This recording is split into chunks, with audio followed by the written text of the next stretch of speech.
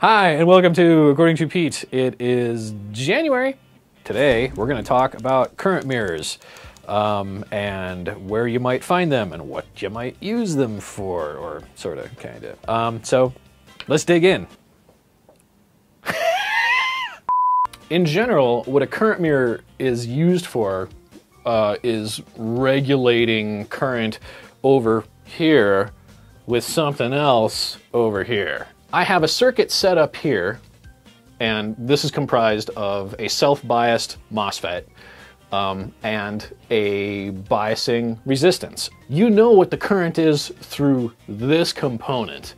Therefore, you should know exactly what the current is through this component. You set your CMOS device or your transistor device to self-bias, okay?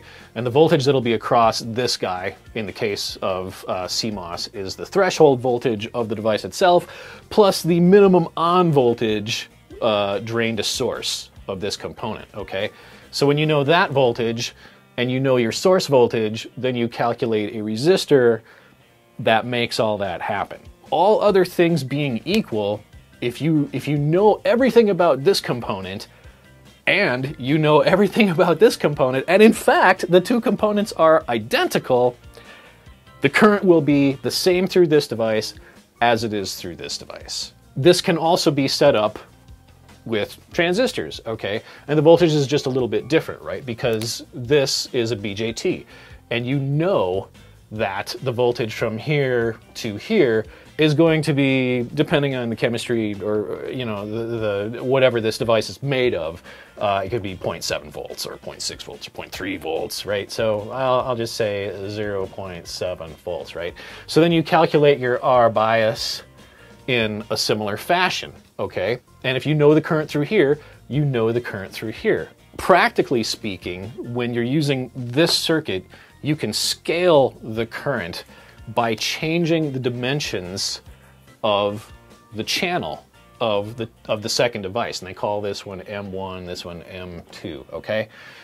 So if you've got dimensions known of this device and you scale it in a similar fashion or larger, you will get a larger current, and we'll call this one I1 and this one I2. This is your input current and your output current. You guys know that I don't like scaring people with big, long, hairy math bits. I'm not a math guy unless I have to be. But being that a current mirror is used largely in analog CMOS design, I want to show you some of the things that go into it. So the relationship of your output current I2 to your input current I1 is, generally speaking, L1W2 over L2W1, and these are the dimensions of the channels of the two devices, okay?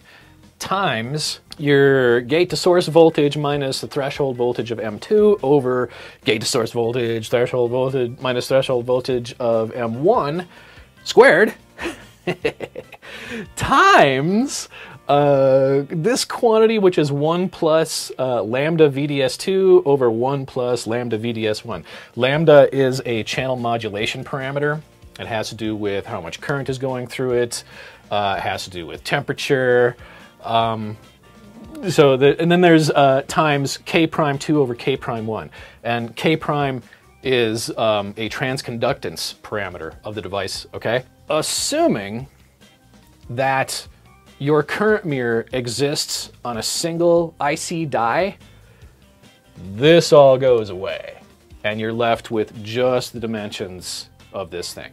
Now, as soon as you start working with discrete components, you got to worry about this one, you got to worry about this one, you got to worry about K prime, and in all likelihood, you're never going to get access to those numbers. If you really care about this being an accurate calculation at all, current mirrors don't really apply themselves or lend themselves very well to discrete components at all. One of the problems with setting this up with discrete components is something called thermal runaway, which you may know about, you may not know about.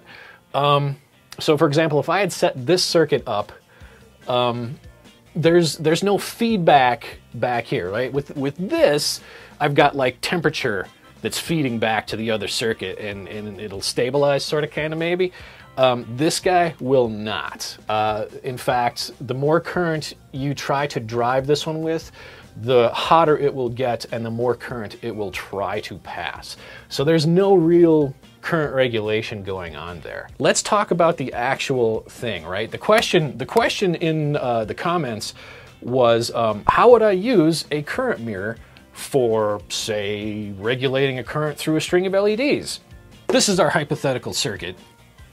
Current mirror set up to regulate a current through some LEDs. The first problem you're going to run into, I believe, or the first thing on my list of problems, is thermal runaway, which I've already described, right? At a high current, this sucker's probably going to warm up, especially given that you're not going to be just running 2 LEDs, you're probably going to be running like a lot of LEDs. And so this voltage up here might be, 48 volts. So thermal runaway is going to be something you're going to be concerned about. And like I say, there's no feedback here.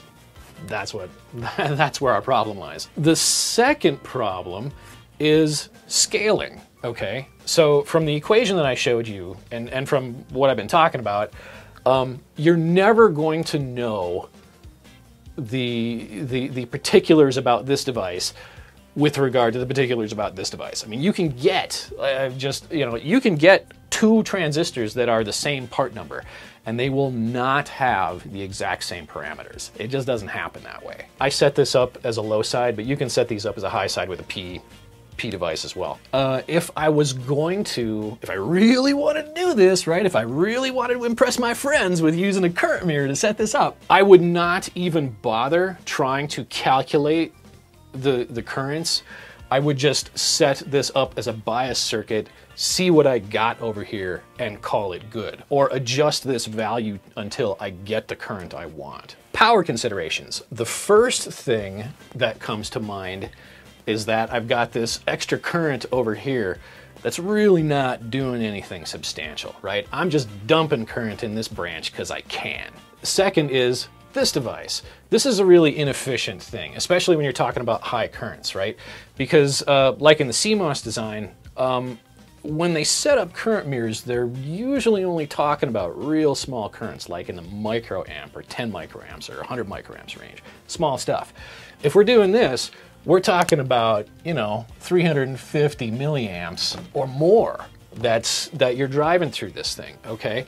So this sucker's gonna heat up. If you plan on varying the number of LEDs, it won't work to just have a load resistor in here. But if I was setting this up and I knew what this was and I knew how many of these were, I would really just, for simplest reasons, I would use a power resistor and just call it good. Take a black box view of this circuit, right? This guy, Racha. This device here, we'll call him Q2, and we'll call this one Q1. Q2 does not care anything about what's going on over here, right? All Q1 and this resistor are doing is setting up a bias voltage on the base of Q2. That's it, right? You don't need all of this. You could just as effectively do this with a resistor and a diode, or just a resistor divider. It doesn't take much to bias that thing, and it does not need anything like a current mirror, okay? And, you can set that branch value to whatever you want. It doesn't have to, it's not too terribly important. And at that point, of course, I might really just use a load resistor. Like I was saying, this is inefficient for this. Because anything extra that the LEDs aren't taking is going to come across either Q2 or a load resistor, right? For that reason, I would really go with some kind of switching regulator that limited the current. They're really efficient, and the reason that they're really efficient is because they're storing energy in an inductor that is only released when it's needed, okay? So it's not dumping tons of wattage on a power resistor or a power transistor, as the case may be. Backing this all the way back to the original question, I would not use a current mirror for the application of driving LEDs. Sounds good in practice, but when you look at it, I don't think it lends itself too very well to this application.